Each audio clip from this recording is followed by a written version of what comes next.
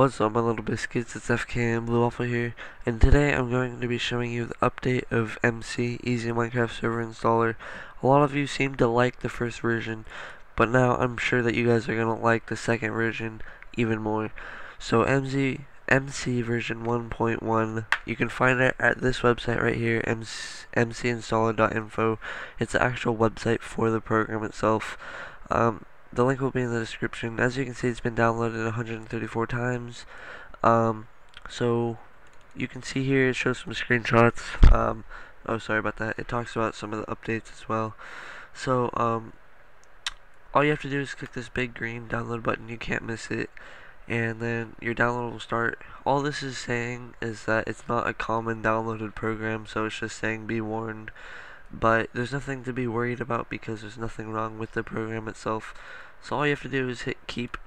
As you can see, I've already downloaded it 3 times because I've had to do this recording about 3 times because my software keeps messing up.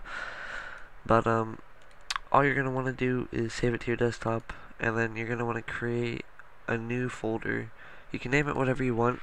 I just name it server. And then all you're going to want to do is export the files to the folder itself.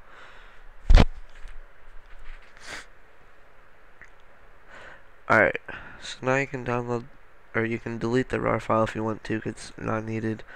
But if you open up the server folder, as you can see, it's just the main program and the dev components. So all you're going to do is open up the main program. You can minimize the folder if you want.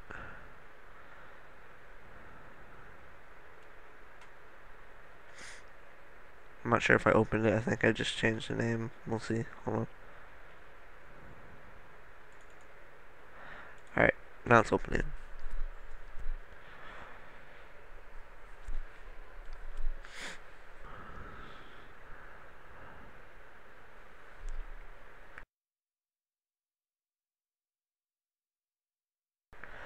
Alright, so now that it's open, you're gonna see that the main page has been changed a lot.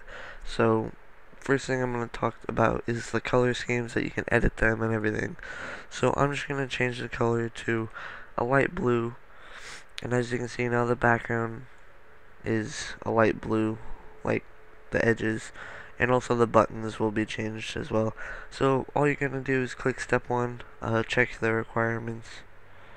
This is going to check if you have Java on your computer, and if you don't, you're going to get a red X unlike this green check mark, and it'll give you a link to download it. So now, as you can see, step 2, the button's blue. Just click step 2, and now you can come over here to choose settings.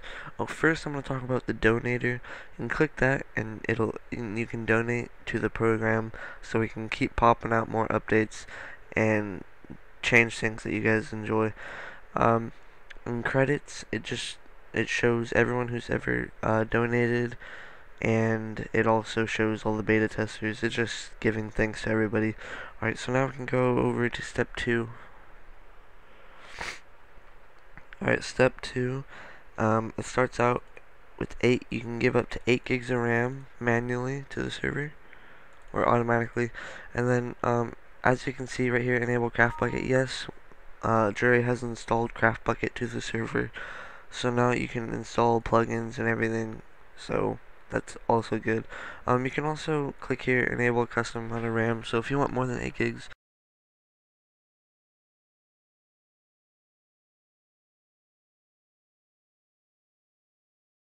Hey guys, thanks for watching. Please be sure to click one of the 2 video links down below to see some more of our content. Also, please click that like button down below if you enjoyed the video. And while downloading this program, if you find any errors or bugs, please be sure to leave them down in the comment section below so we know what to fix. And as always guys, thanks for watching, and I'll see you in the next one.